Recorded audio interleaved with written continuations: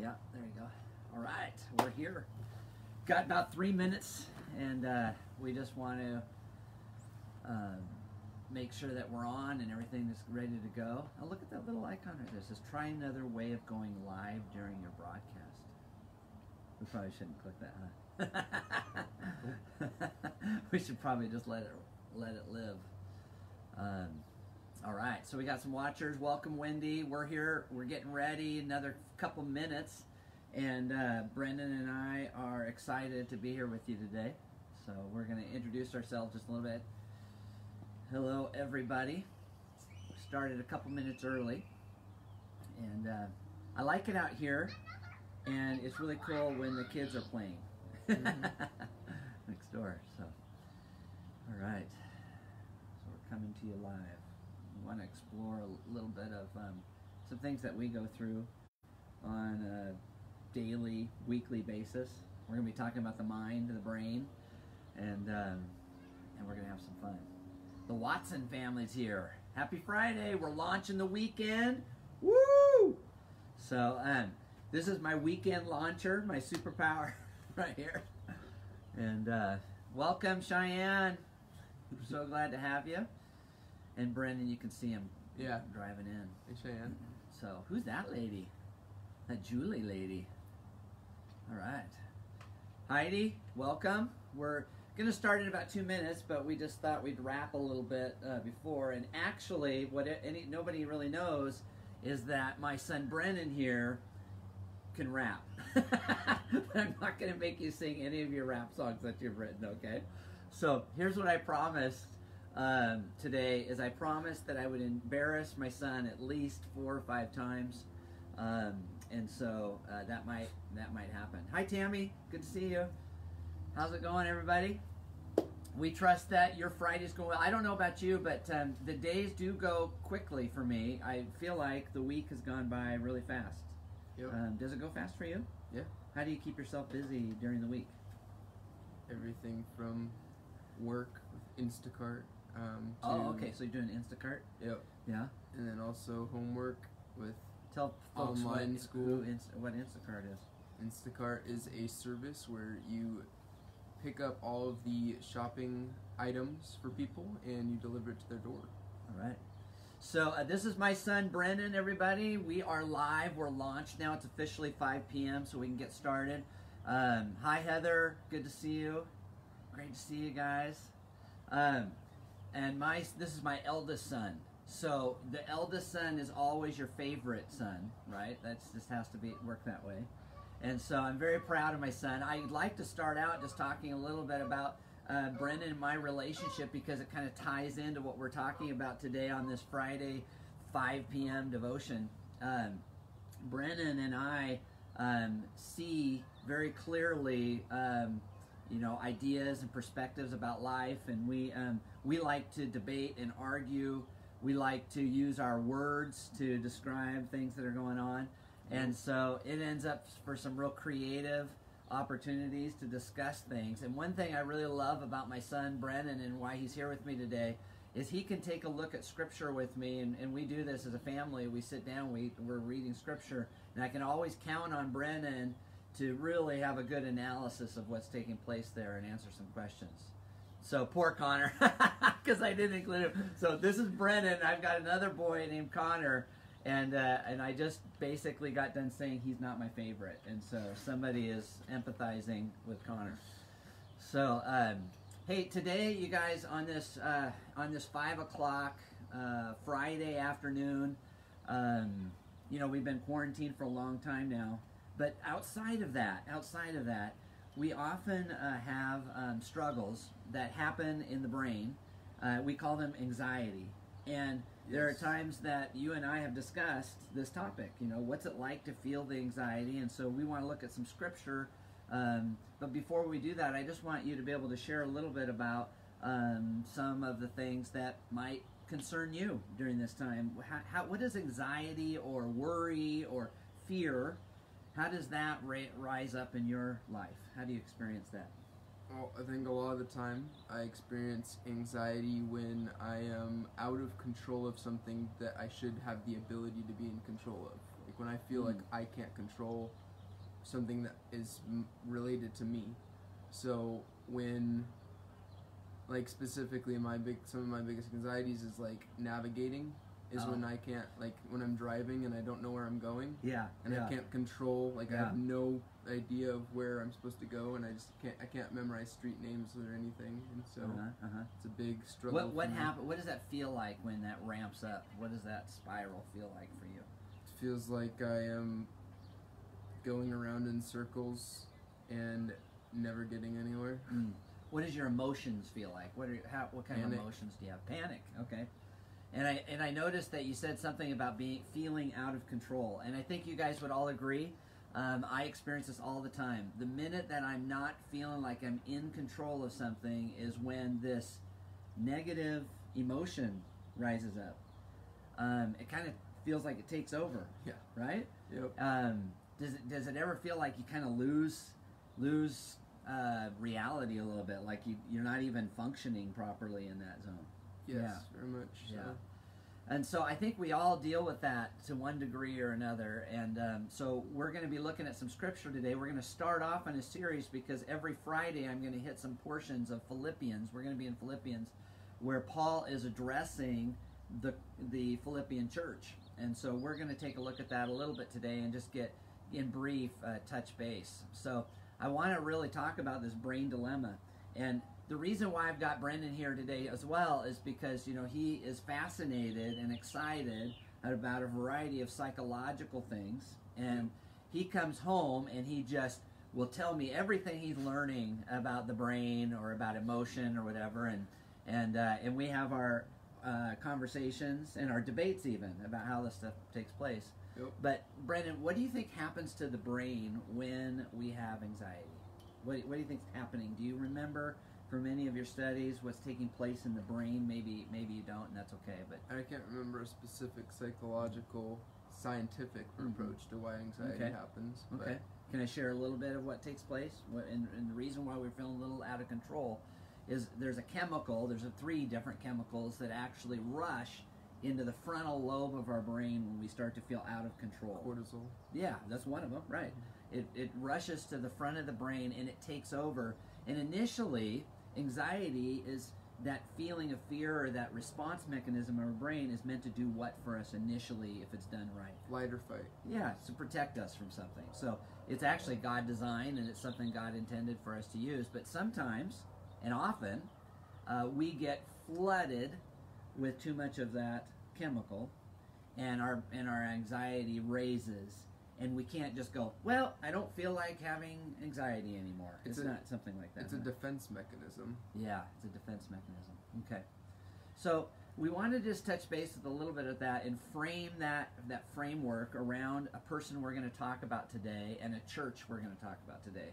And basically, in the New Testament, rather, when they talked about the church, they always talked about the church in a specific city. And today we're going to talk about a church in Philippi. So I want to set this up for everybody. We're going to be talking about Paul. Paul's ministry goes out to this place called Philippi. And Philippi was a Roman colony in Macedonia. A Roman colony in Macedonia. And Paul knew that if he could get to these Roman colonies where they were educated, where they could articulate and think, it would spread the gospel message, the good news of Jesus Christ everywhere. So that's where we start. And in order to start us out correctly, I want us to take a look at Paul's experiences and how he handled anxiety. And so I'd like you to read Acts 16, 6 through 10, because this is where we get the basis of why Paul ended up founding a church in Philippi. So, Brendan, could you read Acts 16, 6 through 10? Yes, I can. Okay. Paul and his companions traveled throughout the region of Phrygia in Galatia, having been kept up by the Holy Spirit from preaching the word in the province of Asia. When they came to the border of Mysia, they tried to enter Bithynia, but the Spirit of Jesus would not allow them to. So they passed by Mysia and went down to the Troas. During the night, Paul had a vision of a man of Macedonia standing and begging him, "Come over to Macedonia and help us." After Paul had seen the vision, we got ready at once to leave for Macedonia, concluding that God had called us to preach the gospel to them. Okay. So I didn't know I was going to trick you like that and have all these words of all these cities that were difficult to pronounce. But yeah, so good job. So we are looking at Paul, and here's the deal. Paul had a mission, and his mission was spread the gospel all over the world. So he tries to go to Asia, and everything is stopping him. What is a place and a point in time when we feel the most anxiety? What is a place and a time when we feel anxiety drive into our life? When we have a plan and it doesn't play out. Yeah, doesn't go our way. So here Paul right off the top is going to found a church based on not having a plan and not being able to exercise that plan.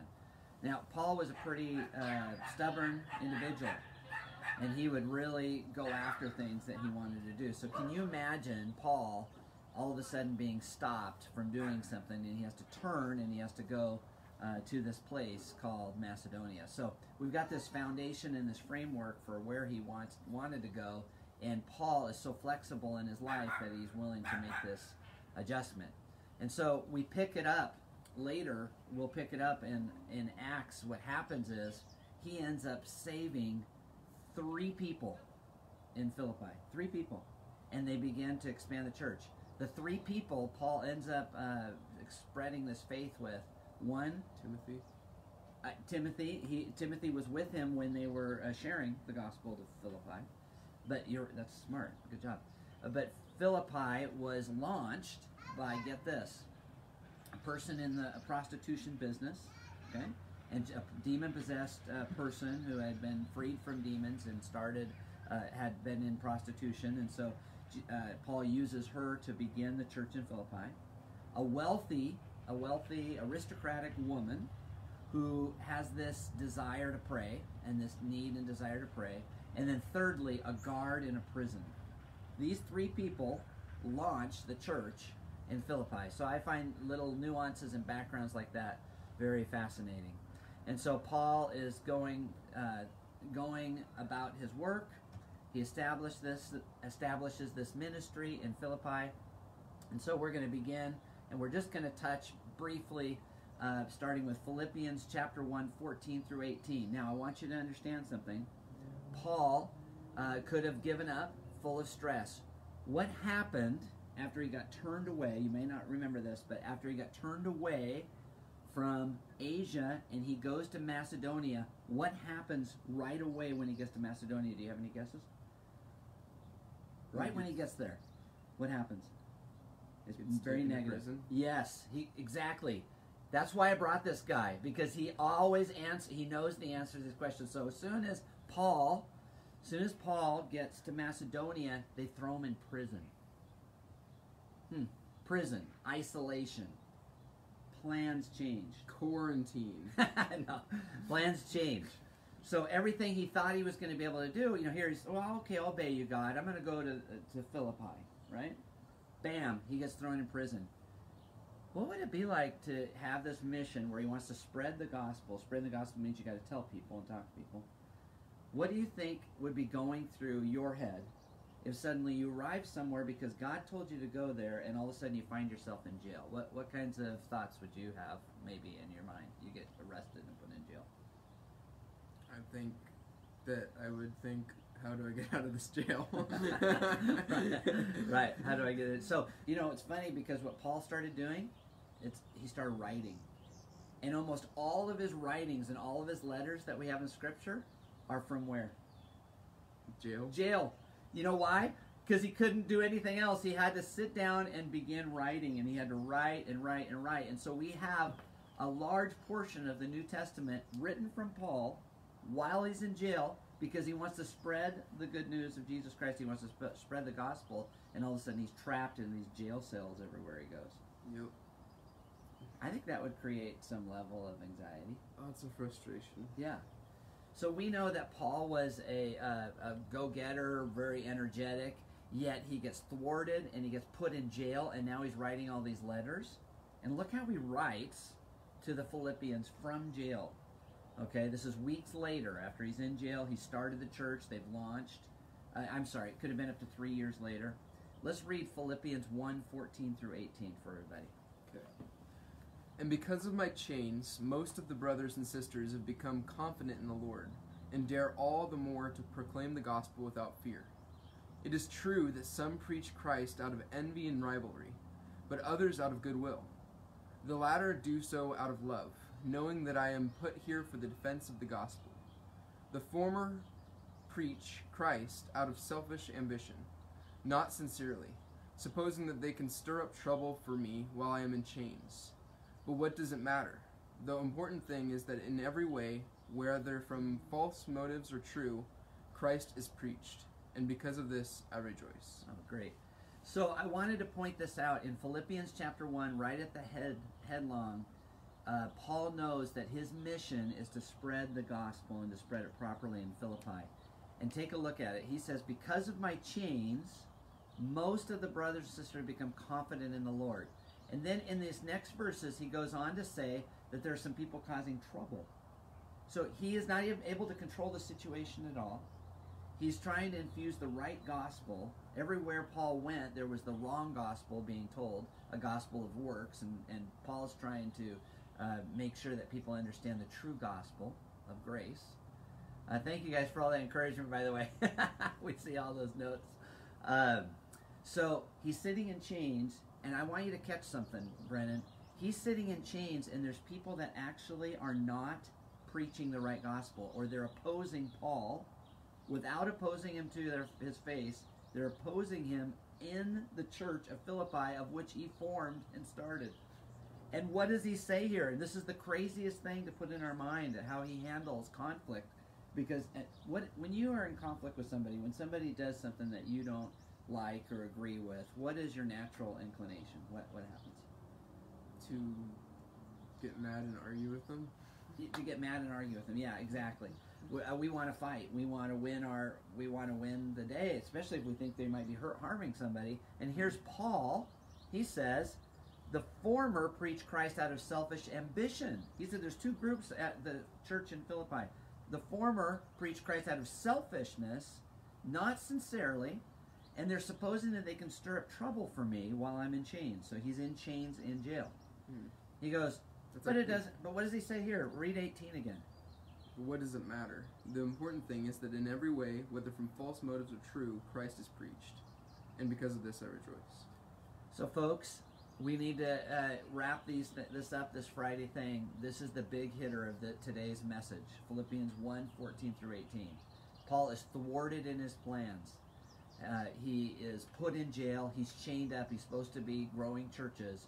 And suddenly, other people are going into these churches and spreading a gospel that isn't accurate, not entirely accurate, and they think they're putting Paul down. They would go into these churches and say, the gospel you heard from Paul isn't exactly right. You need to do some works as well.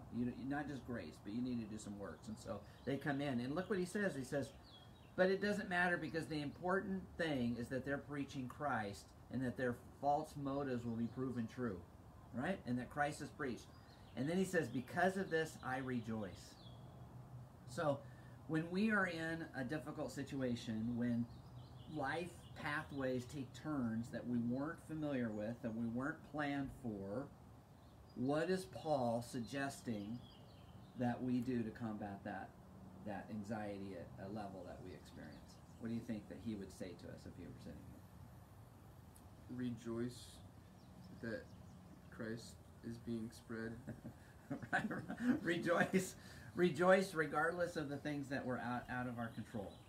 And so that's what I'm thinking about today when I'm thinking about the good news of Jesus Christ and the out of control nature we find ourselves in, right? I like my patterns, I like my plans, and some of them haven't come the way I want them to be. But what I'm grateful for is that the Lord takes these circumstances and he can use them to expand the kingdom, to share Christ's love with other people, to take a look at ourselves and go, whatever circumstance I'm in, even if I'm chained unfairly, even if people are slandering me in the background, right? Have you ever been, in closing, tell us a story. I know that you've been ridiculed or put down or have had situations of pain, because we all have, right? You have experiences. Yep. Why don't you tell everybody an experience that you had that was particularly painful? Of like accusation? Yeah, or just people just ridiculing you or something of that nature. Have you ever experienced anything like that? Yeah. I'm Okay. just trying to think of a proper one to use. Yeah.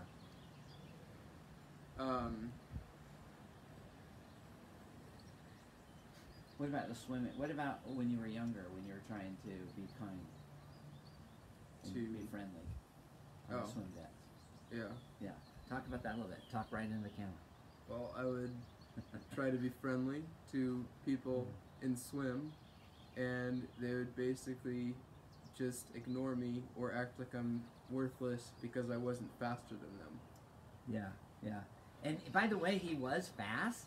He just wasn't faster than the fastest, and they had these groupies of who could swim the fastest, and you weren't always in that group. And so, so there were times when you were rejected and ridiculed and put aside. Mm-hmm. When you think about your relationship with Jesus Christ and what Paul's experiencing here, how would you combat some of that? Did you ever feel anxiety when they rejected you? I mean, did it ever feel weird when you were left on the deck standing by yourself or whatever it was?